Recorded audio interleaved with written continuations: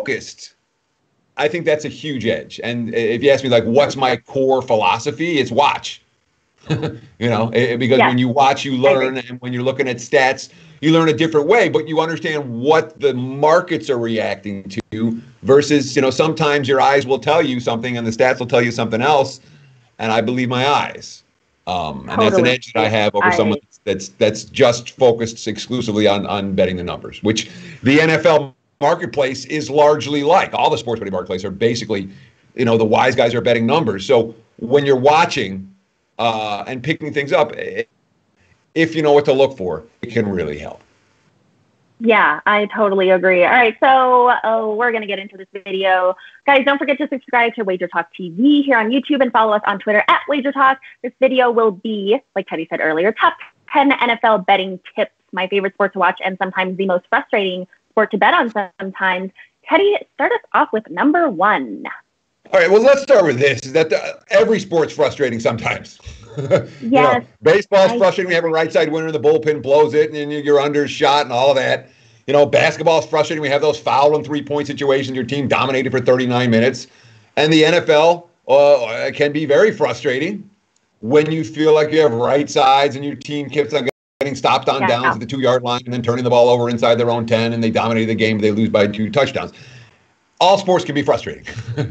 That being said, when you have more wrong sides, you're going to have more bad beats and more tough beats, because you've had these right sides, they're not turning out right. So I don't look at the NFL as being a sport that's incredibly frustrating. In fact, in terms of my personal track record, NFL's been my best sport for the last 5 years. Good. If you grade them all out. And certainly my track record in NFL for 2 decades has been pretty darn good. So it's a sport that I like. And I'm going to start right here. You say the number 1 tip for beating the NFL.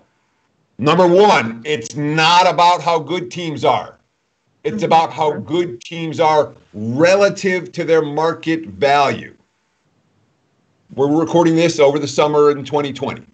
Last year, I'm going to give 3 teams that had disappointing 500 or below seasons. The Rams. The Rams, disappointing start to finish last year. They went to the Super Bowl the year before. Yeah. Arizona, they didn't have a winning record. They were breaking a rookie quarterback. Dolphins, the first 5 weeks of the year, they're the worst team in the NFL history. Yeah. Literally. Dumpster fire. All 3 of those teams were better than 60% ATS last year. So it's not about how good they are. It's about how good they are relative to where the markets are pricing them. And that is such a key issue. Yeah, so-and-so might be the best team, so-and-so might be the worst team, but if the markets are pricing them as the best team and the worst team, the value's not there. So what you're looking for is a differential between how good a team is and where the markets are pricing that team. We'll talk about how to establish that differential as we move forward. But the number 1 tip, not about how good they are, it's about where the market value is compared to how good they are. Makes sense. All right, Teddy, moving on to number 2. Well, all that said, I just talked about how the Rams were a good bet last year in Arizona and Miami. Of course, none of those teams finish better than 500. None of those teams make the playoffs. There's something to be said for the most basic strategy that I can think of. Bet on good teams, bet against bad teams. Okay. Now, identifying the bad teams or the underachievers early is a big piece of the process.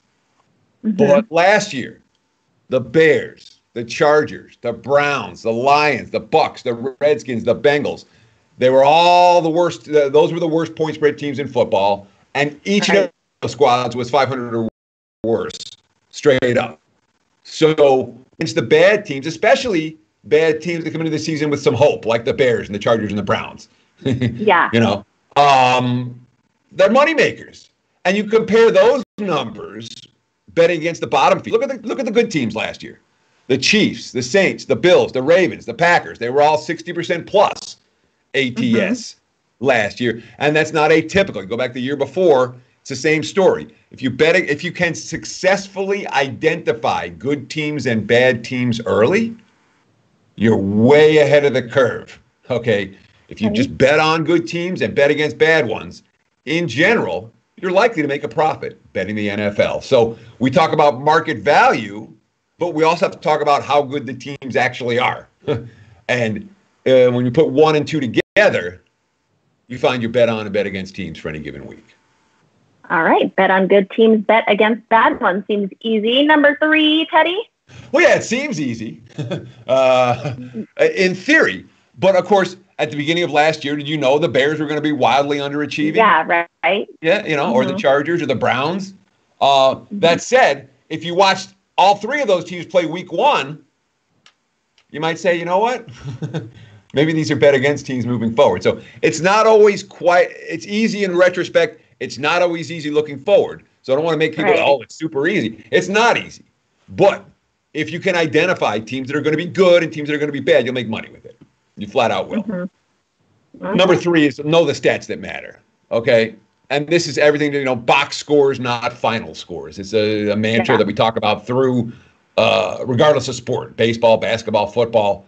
You want to be paying attention to yardage numbers. You want to be paying attention to first downs numbers. You want to be paying attention to turnover numbers. And look, the advanced metric numbers that matter, okay, the most basic differential between 2 NFL teams, look at their yards per play gained on offense and their yards per play allowed on defense. And that's your basic metric for how good is this team. Now, early in the season, you're going to see some numbers that are wildly off. Week 1, the team, has 40 plays for 200 yards, and then they have a 95-yard touchdown catch. Yeah. And all of a sudden, now it's 41 plays for 295 yards.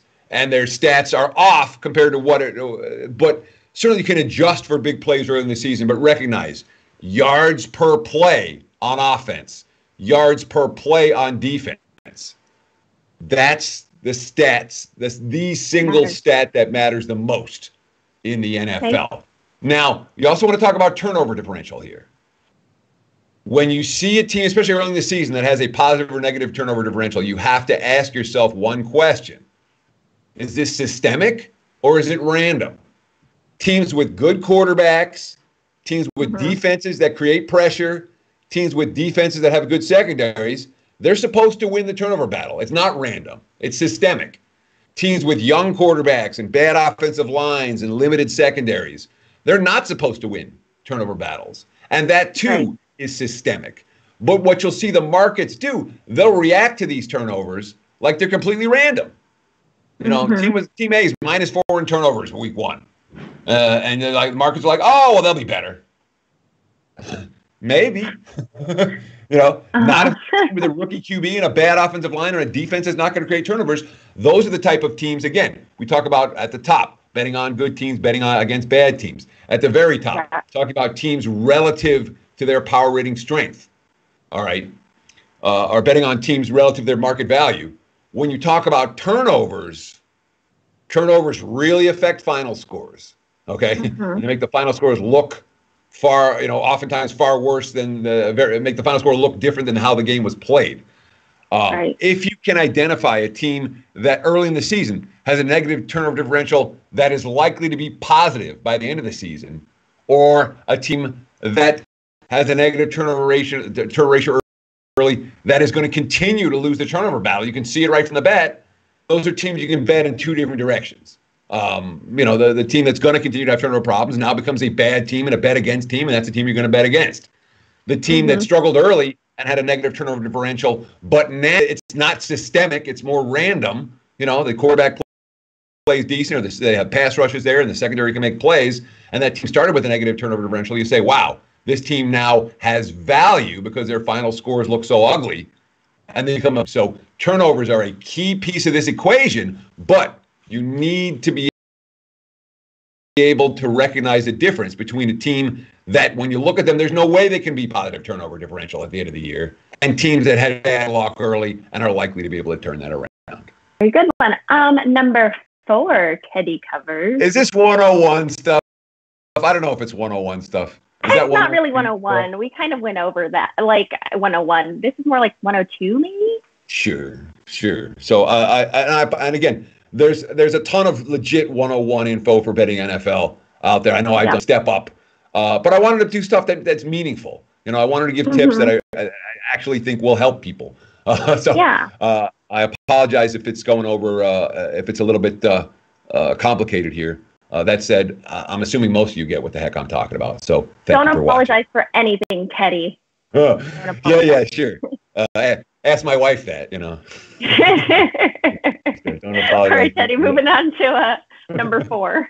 All right, so let's talk about spots, because spots, many bettors consider spots to be the key to NFL. And I don't necessarily disagree with that assessment. There's certainly one piece of the equation, and they're going to help you understand the point spreads out there. The markets are really going to react to what we call spots.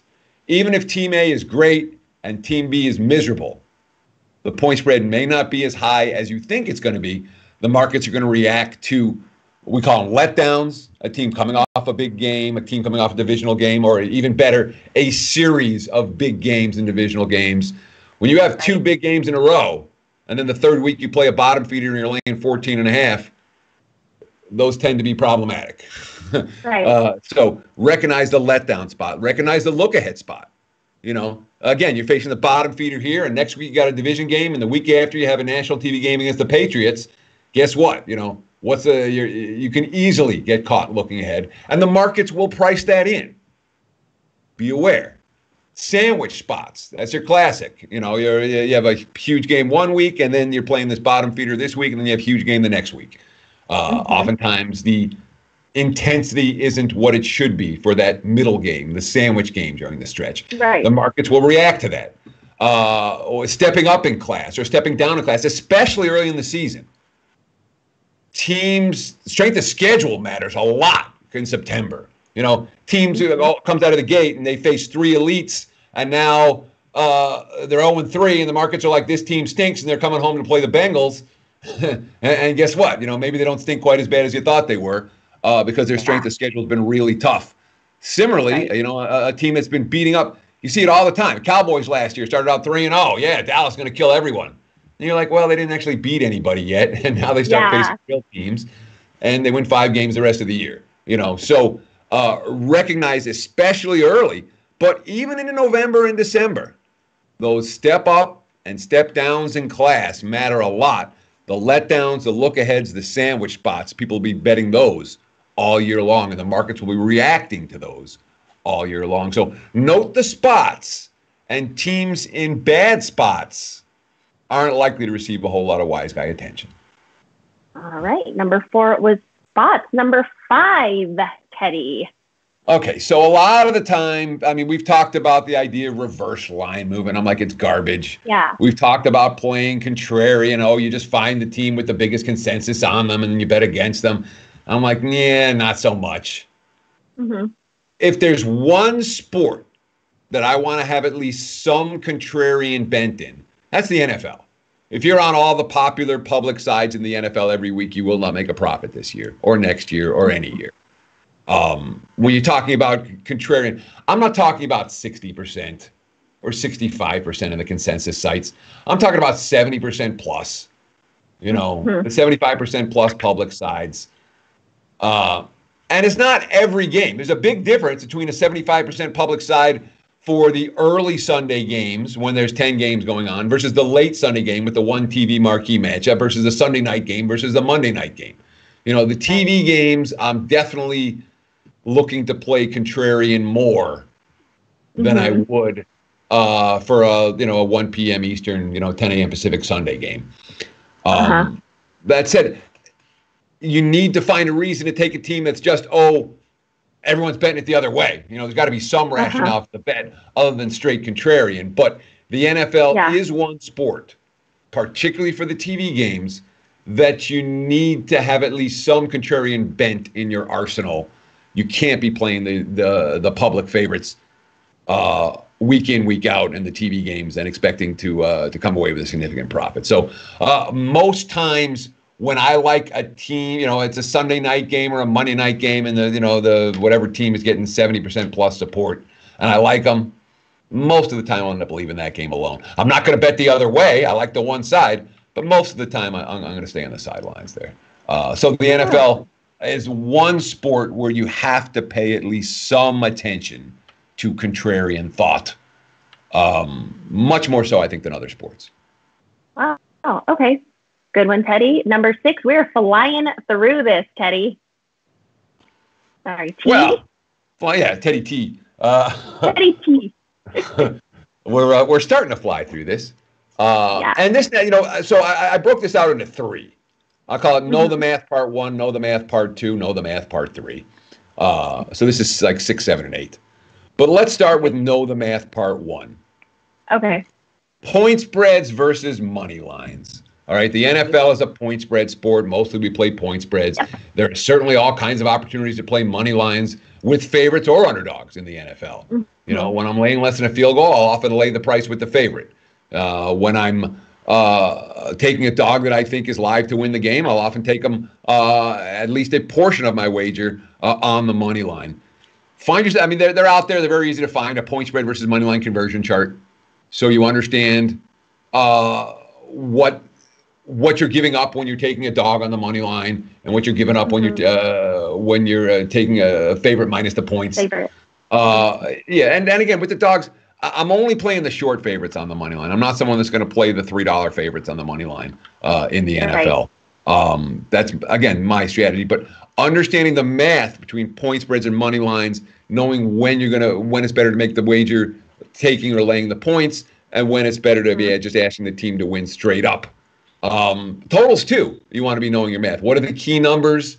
We talk about key numbers in the NFL, 3s and 7s. We talk about key numbers for totals, 41, 42, 45, 48, 49, 52, on and on down the line. You want to know your key numbers, and certainly when it comes to betting the over-unders, the totals on a week-in, week-out basis. You want to know your math. You want some semblance of history, so you're not flying by the seat of your pants. How many games lined at 56 end up going over? That's something you want to know. And of course, one of the things that I'm proud of being associated with the Sports Memo WagerTalk guys is that there's so much good info. Ralph Michaels' sheets are tremendous for this kind of stuff. So I'll give Ralph a shout out right here. It's something that's worth looking at. And of course, you get it for free when you come to WagerTalk or Sports Memo. Absolutely. Ralph, as Marco and Kelly call him, the Stat Daddy Michaels. All right, step number 7, Know the Math Part 2, Teddy. And this is derivatives and props. We talk about beating the NFL, and your standard NFL wagers are sides and totals, obviously. And then people start talking about, all right, do we want to play first halves? I want so-and-so in the first half. When you really get into derivatives and props, I'll talk about props in a minute, but, you have the first score or no score, you have first quarter numbers, you have first half numbers, you have first half totals, and then you have all the player props. There are a lot of different ways to get at the same basic bet. I don't know. Week 1, you like the Saints over the Bucks. Let's just say Saints are -4 against Tampa. 4. Okay. Yeah. And let's say you like the Saints against Tampa in Brady's first game. All right. So maybe you say when you start doing the handicap of the game, you're like, well, this is a spot where Tom Brady isn't going to be able to throw against the Saints defense, and New Orleans is going to be able to run the football really effectively. Bang. Now you're looking for Brady under props. You're looking for Kamara over props. Player props as a piece of your handicap can become a big piece of the equation. And even though when it comes to props, the totals are much lower at sports books, for most bettors, it's not going to, really. If you're not betting 5-10 times a game, you're going to be able to get down reasonable wagers as a percentage of your overall bet on the game when it comes to betting these props as well. So you can bet sides, you can bet totals, but there are many other areas where you can get involved with a wager based solely on your opinion about how the game's going to flow. The same handicap, the same work that you're doing that gets you a side or a total bet for the game can get you multiple derivative wagers, multiple prop wagers that in theory should be positive expectation bets. So when I say know the math, recognize what the juice is on these. The juice on the props tends to be a little bit higher. Your winning percentages need to be a little bit higher when you're laying -115 and -120 over the long term than they do to when you're laying -110 or -108. And certainly when you start doing the math on the player props, You're going to find opportunities out there. Player props are a ton of work, but when you put the work into them and you understand the math behind them, there's certainly money to be made. Absolutely. I totally agree. All right. Step 8, know the math, part 3. Yeah. And of course, we have separate videos on how to bet teasers, what type of parlays even professional bettors look for. We have in-game, we have specific videos for each of these 3 subjects, but I wanted to make sure I included them here in this 101 video, because certainly if you're looking to expand your betting repertoire above sides and totals, above first half, first quarters, no scores, props, all of that, teasers, parlays, and in-game are absolutely a piece of the equation. And don't let anyone tell you the pros don't bet teasers. The pros absolutely bet teasers, specifically 6-point teasers crossing the key numbers of 3 and 7.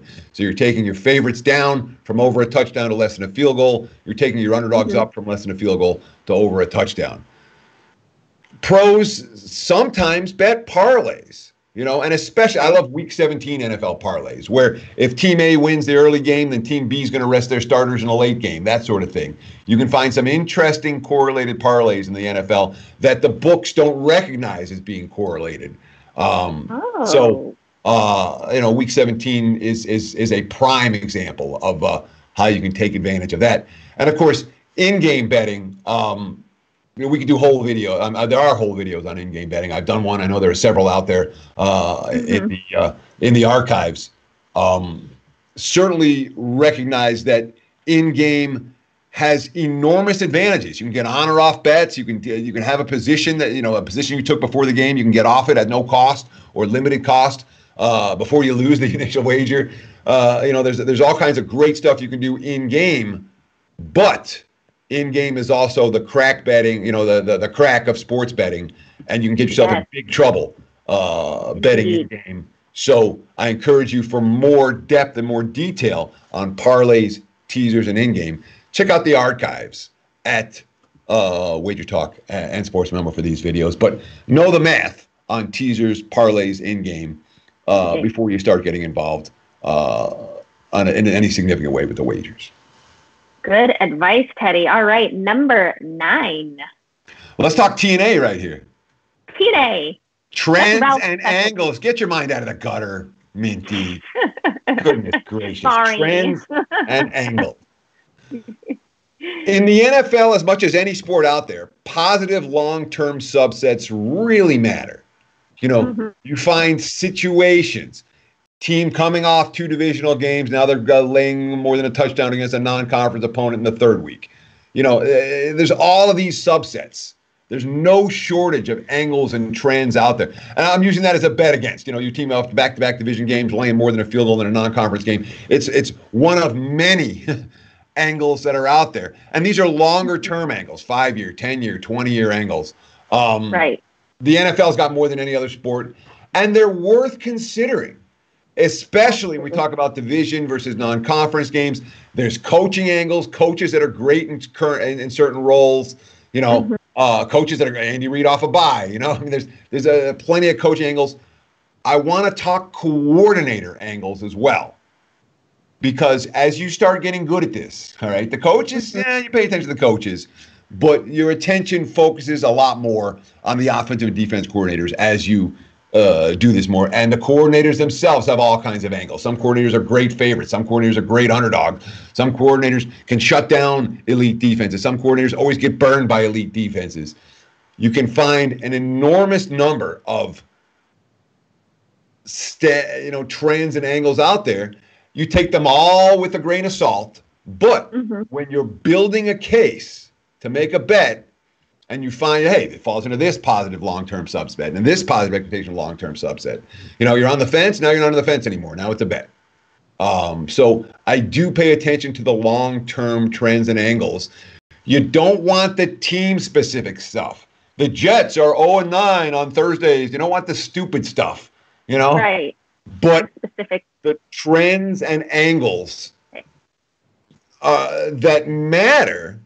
And again, one or two, when you see a whole subset of them, you're like, wow, here's one and here's another one, here's another one. This is a bad, and you can see the betting markets are betting against a favorite in this spot. You say, oh, there's something to be said for paying attention to at least some of the subsets that we're talking about in the trends and angles, and specifically the league-wide stuff, the coaching stuff, and the coordinator stuff. Mm-hmm. The team stuff, the day of the week stuff, not so much. It's got to pass the smell test. It's got to pass the does this make sense test. That said, there's plenty of TNA out there that passes the does it make sense test, and you need to have that at least as a piece of your overall NFL handicapping repertoire. Right. Good point. Okay. Number 10, Teddy T. I need a sip. I'm going to do that every time. I might need 2 sips here. Yeah, I'm actually thirsty now watching you drink. Yeah. So here's the and this could probably be number 1 on the list. Okay. But it's not. I thought it was better at the end than at the beginning. Okay. Save the best for last. And this is the reason why. Okay. Value. I talked at the top about you want to be betting on good teams, betting against bad teams. You want to find teams that offer value early, and even sometimes bad competitive teams will offer value that the bottom feeders won't.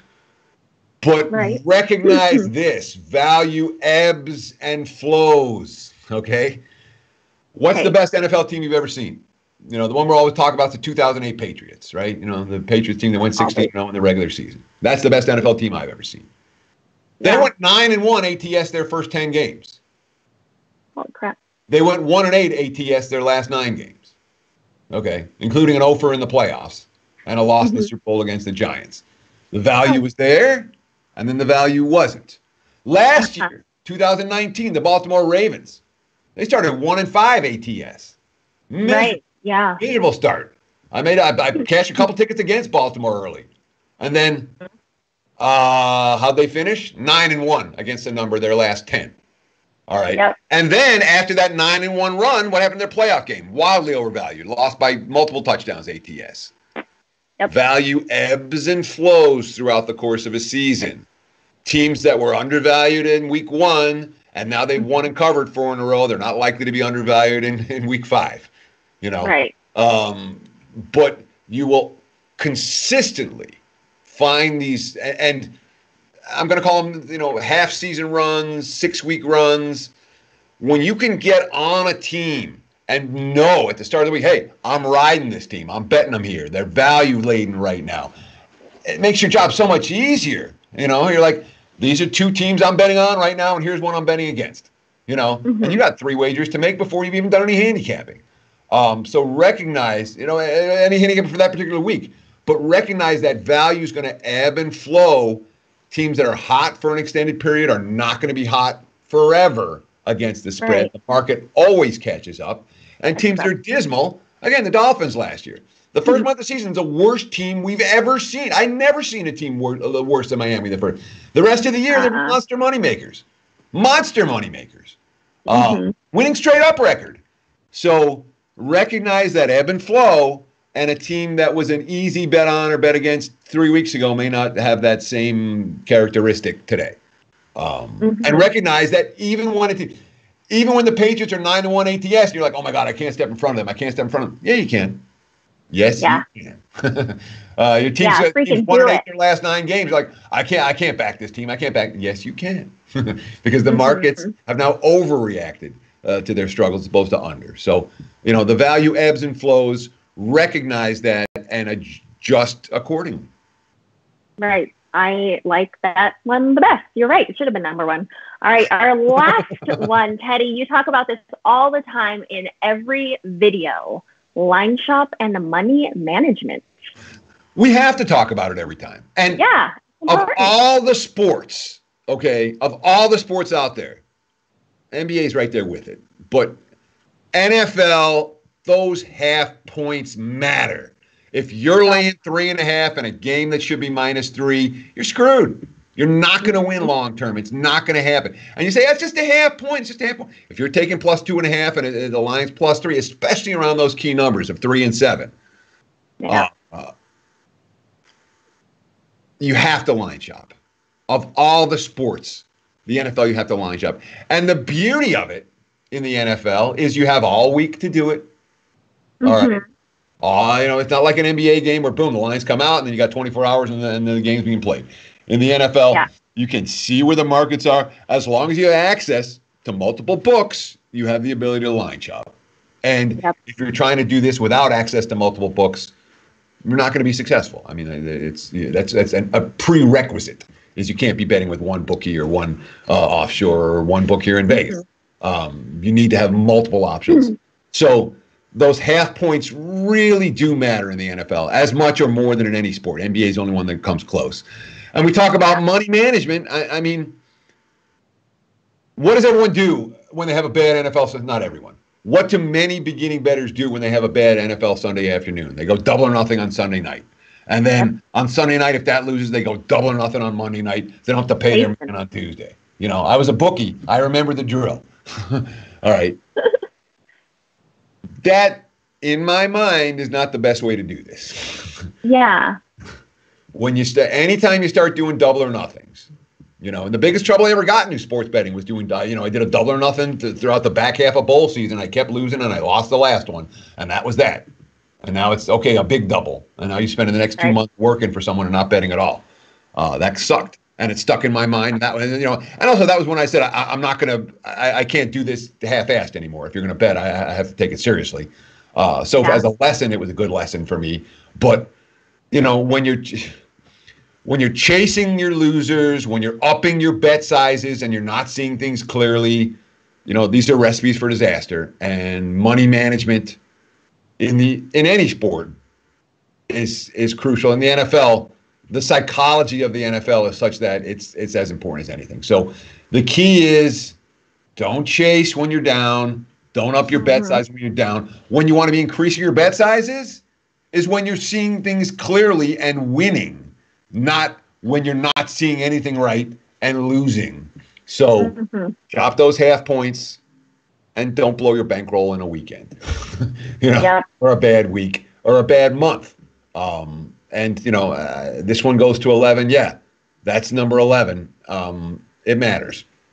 It does matter. Absolutely. Good points, Teddy. Good stuff as always. That actually went by really quick.